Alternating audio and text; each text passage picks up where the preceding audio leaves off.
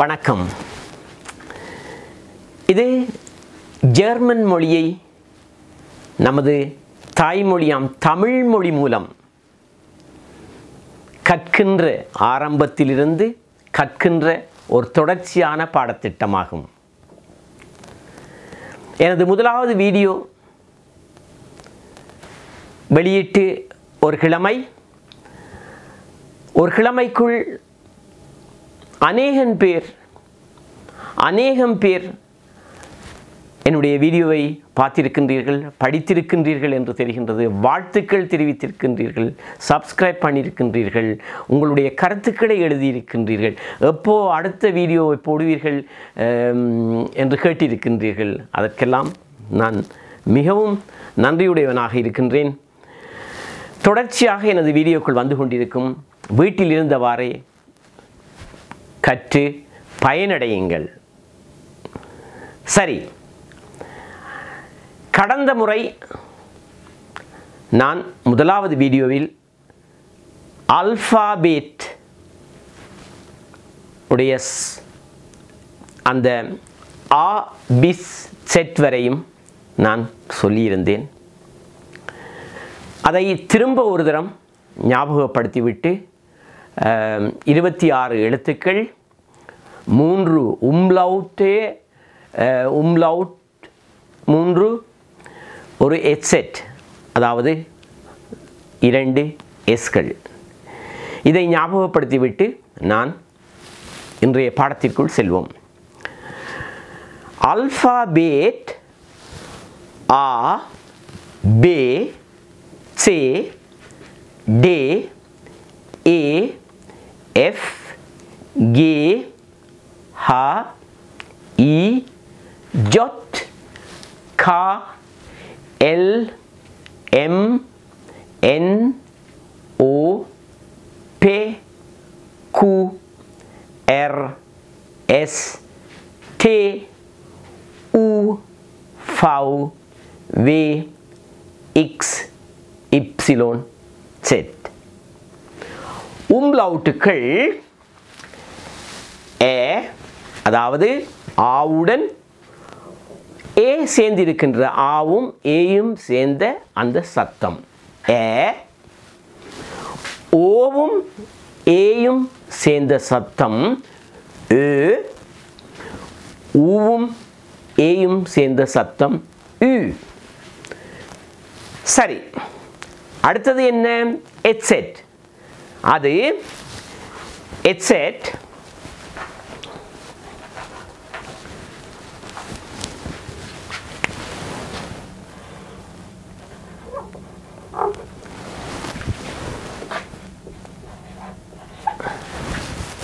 கடந்த முறை நான் சொல்லியிருந்தேன். எட்செட் வந்து ஜெர்மன் நாட்டில் மிகவும் முக்கிய இடத்தை பெறுகின்றது. டபுள் எஸ், ஆனால் அவர்கள் எப்படித்தான் எழுதுவார்கள்? அதாவது எட்செட்டாகவே எழுதுவார்கள். ஆனால் சுவிட்சர்லாந்திலே, அதாவது சுவிஸ்லேயே இது வந்து டபுள் எஸ்ஸாக எழுதுவார்கள் என்று நான் குறிப்பிட்டிருந்தேன். சரி, நாங்கள் அடுத்தது இன்று இரண்டாவது பாடத்திற்கு செல்வோம். லெக்சியோன் 2. Das deutsche Alphabet. Selbstlaut, Mitlaut என்று எழுதியிருக்கின்றேன். பாருங்கள், Selbstlaut என்றால் vocal, Mitlaut என்றால் consonant, அதாவது உயிரெழுத்துக்கள், மெய்யெழுத்துக்கள். உயிரெழுத்துக்கள் 5, அத்தோடு உம்லவுட் இருக்கின்றது. மிட்லவுட் உயிரெழுத்துக்களை தவிர்ந்த எழுத்துக்கள் மிட்லவுட் என்று சொல்லப்படுகின்றது. இது 2ஆம் வகுப்பிலே பிள்ளைகளுக்கு 2ஆம் வகுப்பு 3ஆம் வகுப்பில் இது வந்து செல்ப்ஸ்லவுட், மிட்லவுட் எல்லாம் அவர்களுக்கு மிக முக்கியமான ஒரு பாடமாக இருக்கும். சரி, இன்று நாங்கள் பார்க்க இருப்பது உயிரெழுத்துக்களுடைய சத்தங்கள். உயிரெழுத்துக்கள் எப்படி deutsche Spracheயில் எப்படி மிக முக்கிய இடத்தை பெறுகின்றது என்பதை பார்ப்போம். அதாவது deutsche Spracheயில் சத்தம் மிக முக்கியமானது. பாருங்கோ, ஒரு திருத்தம். அடுத்த முறை நான் சத்தங்களை பார்ப்போம் என்று சொல்லியிருந்தேன். பாருங்கள், ஆல்பா என்று நான் உச்சரித்திருந்தேன், அது பிழை. திரும்பவும் நான் சொல்லுகின்றேன், இது வந்து ஆல்பாபெட். சத்தங்களை சொல்லும் போது அதை சொல்லித் தருவதற்கு சொல்லியிருந்தேன். பாருங்கள், இப்போ இது வந்து ஆல்பாபெட். சரி, இப்போ இதை இந்த ஏ பக்கத்தில் ஒரு கான்சோனன்ட் இருக்கின்றபடினால் ஆல்பாபெட் என்று இழுத்து சொல்ல வேண்டும். சரி, அதையும் சொல்லி தந்திருந்தேன். இப்போ பாருங்கள், செல்ஃப் லவுட், மிட் லவுட், ஆ ஏ இ ஓ உ und ஏ ö ü.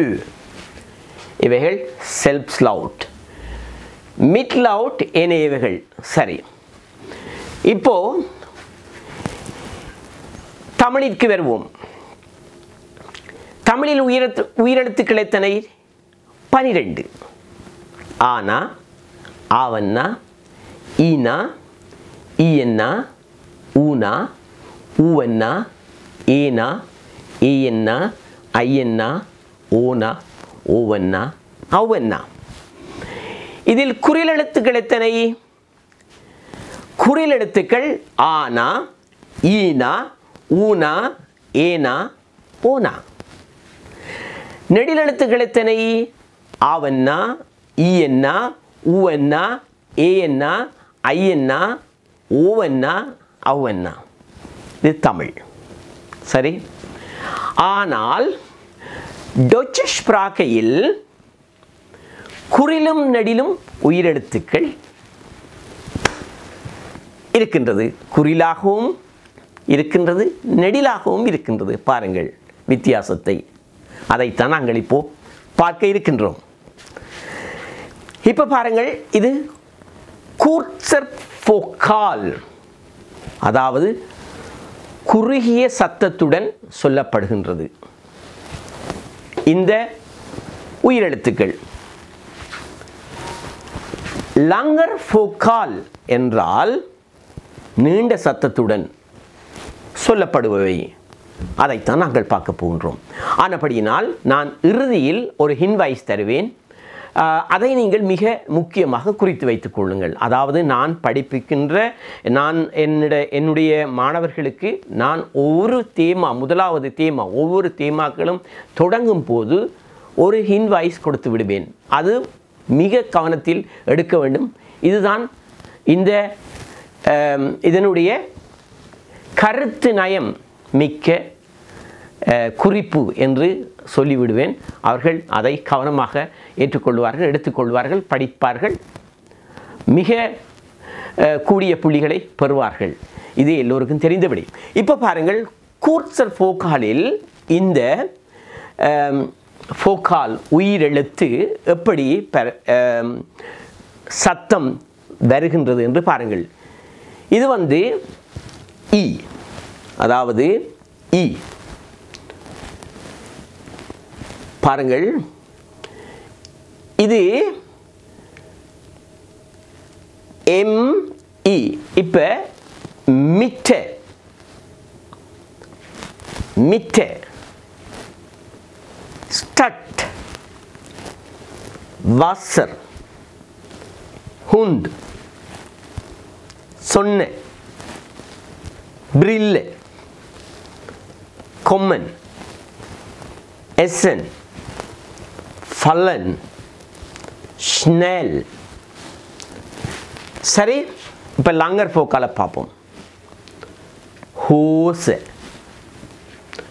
hören, Blume, Schere, fliegen, malen, Nase, Bahn, Zahn, Ohr. இப்போ டொய்ச்லாந்தில் இது சத்தம் ஓ அப்படி என்று சொல்வார்கள். பொதுவாக ஸ்வைச்சில் ஓர் என்று சொல்வார்கள். ஓஆ, சரியா? ஓகே, இப்போ நாங்கள் பார்த்துக்கொள்வோம். இங்கே இதனுடைய சத்தம் குறுகியது, இதனுடைய சத்தம் குறுகுகின்றது, இதனுடைய சத்தம் குறுகிய சத்தமாக வருகின்றது, இதனுடைய சத்தம் குறுகிய சத்தமாக வருகின்றது, இதனுடைய சத்தம் குறுகிய சத்தமாக வருகின்றது, இதனுடைய சத்தம் குறுகிய சத்தமாக வருகின்றது, இதனுடைய சத்தம் குறுகிய சத்தமாக வருகின்றது, இது குறுகிய வருகின்றது, இது குறுகிய வருகின்றது, இது குறுகிய சத்தமாக வருகின்றது. அதாவது கூர்ச்சர் என்றால் சத்தத்தை நாங்கள் சொல்லுவோமல்ல, அமுக்கி வாசிக்க வேண்டும் என்று, அப்படி மிட்ட மீட்ட என்று சொன்னால் இதனுடைய அர்த்தம் வேறு அர்த்தமாக போய்விடும். சரியா? சரி, அடுத்தது பாருங்கள், இதனுடைய கருத்துக்களை சொல்லித் தருகின்றேன். மிட்ட என்பது நடுவில், அதாவது மிட்ட.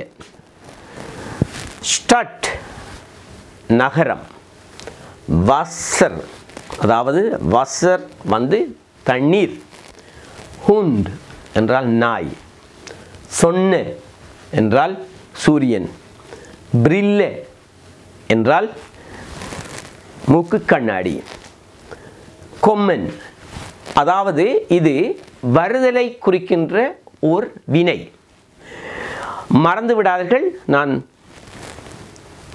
மேலே இருக்கப்படுகின்ற மிட்ட, ஸ்டட், வாசர், ஹுன், சொன்ன, பிரில்ல இவைகள் பேச்சொற்கள்.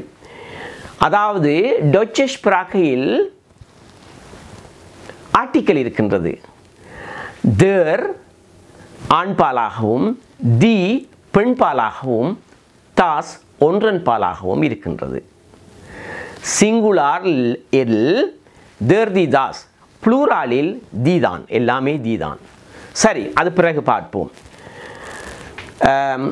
இப்போ நாங்கள் கொம்மன் வேர்ப்புக்கு வந்திருக்கின்றோம். இது வந்து வேர்ப், அதாவது வினை சொல் ஒன்று. கொம்மன் வருதலை காட்டுகின்ற வினை. எசன் வந்து சாப்பாடு சாப்பிடுகின்றதை காட்டுகின்ற வினை. ஃபாலன் வந்து விடுதலை காட்டுகின்ற வினை. ஸ்னெல் வந்து அதாவது துரிதமாக செல்வதை காட்டுவது ஸ்னெல். சரியா? மிக விரைவாக அப்படி என்று காட்டுவது. லங்கர் ஃபோக்காலில் ஹோச, ஹேரன், ப்ளூம, ஷேர, ஃப்ளீகன், மாலன், நாச, பான், தான், ஓர். ஹோச என்றால் உங்களுக்கு தெரிய வேண்டும், அதாவது எங்களுடைய நீட்காட்சட்டை, லாங்ஸ். ஹேரன் என்றால் கேட்பதை குறிக்கின்ற ஒரு வினை. ப்ளூமே என்றால் பூவை குறிக்கின்ற ஒரு பெயர் சொல். ஹோச ஒரு பெயர் சொல், ஹேரன் வந்து ஒரு வினை சொல், கேட்பதை குறிக்கின்ற ஒரு வினை.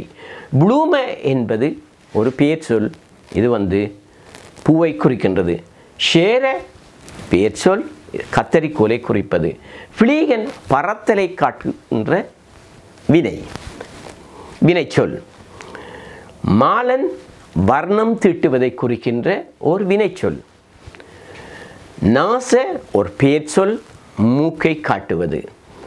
பான் அதாவது புகையிரதத்தை கூறுவது ஒரு பெயர் சொல். தான் அதுவும் ஒரு பெயர் சொல். நாச ஒரு பெயர் சொல், பான் ஒரு பெயர் சொல், தான் ஒரு பெயர் சொல், அதாவது பல்லை குறிக்கின்ற ஒரு பெயர் சொல். ஓர் வந்து அதாவது காதை குறிக்கின்ற ஓர் பெயர் சொல். சரி, இப்போ நாங்கள் செல்ஃப் லவுட், மிட் லவுட், அதாவது உயிரெழுத்துக்களுடைய பரிமாணம் எப்படி, அது அதனுடைய சத்தம் எப்படி இருக்கின்றது, எப்படி நாங்கள் அந்த சத்தத்தை கையாள வேண்டும், இதுதான் மிக முக்கியமானது. சரியா? ஸோ ஆல்ஃபாபேட்டினுடைய செல்ஃப் லவுட் எப்படி அந்த உயிர் எழுத்து எப்படி எங்களை கையாளுகின்றது, நாங்கள் எப்படி அதை கையாள வேண்டும் என்பதைத்தான் நாங்கள் இப்போ பார்த்திருக்கின்றோம். சரி, இறுதியாக இதனுடைய ஹின்வைஸ் தரப்போகின்றேன் பாருங்களா. சரியா, இதை நான் இப்போ எழுதப் போகின்ற இந்த ஹின்வாய்ஸை மிக முக்கியமாக குறித்து வைத்துக்கொள். இதுதான் முக்கியம். இதுதான் இன்றைய பாடத்தின் முக்கியமான கருத்து. சரி சரி, இரண்டாவது பாடத்தின் ஹின்வாய்ஸுக்கு போவதற்கு முதல், அதாவது குறிப்புக்கு, அதை நீங்கள் மிக கவனமாக குறித்து வைத்துக் கொள்ள வேண்டும். மறந்து விடாதீர்கள். மீண்டும் சொல்கின்றேன். சரி, அதற்கு முதலாக மிகவும் முக்கியமான ஒரு சொல்லை பார்ப்போம். எல்லோராலும் சொல்லப்படுகின்ற ஒரு சொல், அதாவது ஆக்கு பிறகு பே. இது உதடை மடித்து சொல்லுகின்ற ஓர் எழுத்து, அதாவது ஒரு புக் ஸ்டாப். இந்த பே பாருங்கள், பே ஆ ஹா வந்தா பா அப்படி என்று பா, பான்ஹோஃப் அப்படி என்று சொல்லணும்.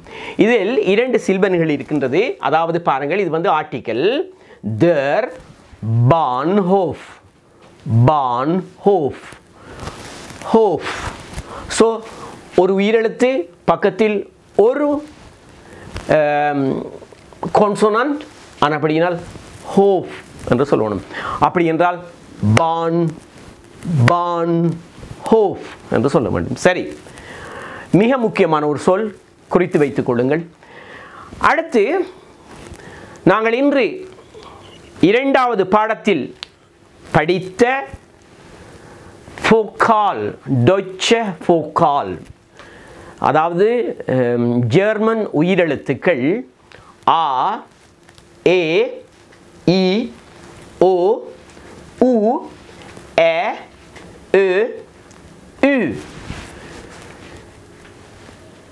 இவைகள் சொற்களில் எப்படி உயிர் நயம் பெறுகின்றது, குறிலாக நெடிலாக எப்படி வருகின்றது என்பதனை பார்த்திருந்தோம். சரியா, இதனுடைய கருத்து இதுதான். பாருங்கள், nach einem kurzen Vokal kommen zwei Konsonanten. அதாவது ஒரு கூர்ட்ஸ், ஒரு குறுகிய சத்தத்திற்கு நாங்கள் எப்படி எடுக்க வேண்டுமென்றால், இரண்டு கான்சோனன்ட்டுகள் பக்கத்தில் இருந்தால், ஒரு உயிரெழுத்துக்கு பக்கத்தில் இரண்டு கான்சோனன்ட்டுகள் இருந்தால், மெய்யெழுத்துக்கள் இருந்தால், அதை நாங்கள் குறுகிய சத்தத்தில் சொல்ல வேண்டும்.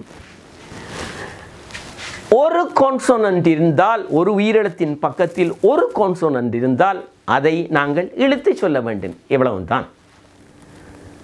சரியா, புரிந்திருக்கும் என்று நம்புகின்றேன். மீண்டும் உங்களுடைய ஆதரவை தாருங்கள், கருத்துக்களை தெரிவியுங்கள். தொடர்ச்சியாக எனது வீடியோவை பாருங்கள், முழுமையாக பாருங்கள், பயன்பெறுங்கள்.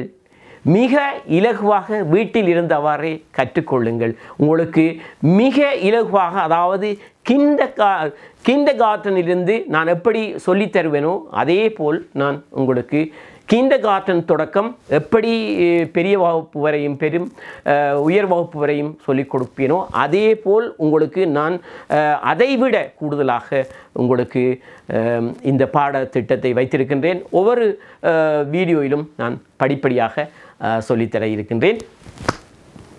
நன்றி. மீண்டும் அடுத்த வீடியோவில் உங்களை சந்திக்கும் வரை விடைபெறும் சிவாஜி.